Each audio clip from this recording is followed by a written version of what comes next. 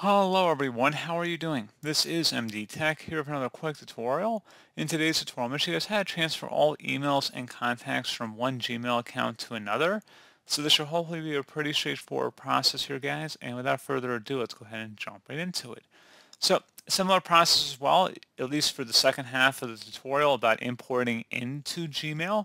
So if you're using Yahoo, Hotmail, or AOL or another mail client, you should be able to import it in as well. So I'm going to show you guys that will be the second part of the tutorial.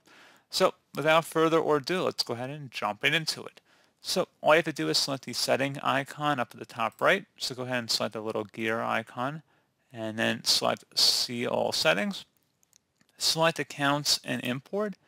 And now where it says import mail and contacts, it says import from Yahoo, Hotmail, AOL, or another website or POP3 account. Select the import mail and contacts. So at this point, you're going to go ahead and type in whatever email account you want to import from. So just go ahead and type in your email address there. And then you would select continue.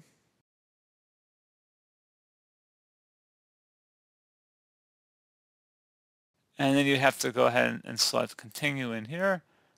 And if you're blocking pop-ups, you may have to allow those pop-ups here to continue, in which case then you would have to sign into that account. And then at that point, you'd be able to sync it in using the cloud migration feature in Google. And that's pretty much all you'd have to do.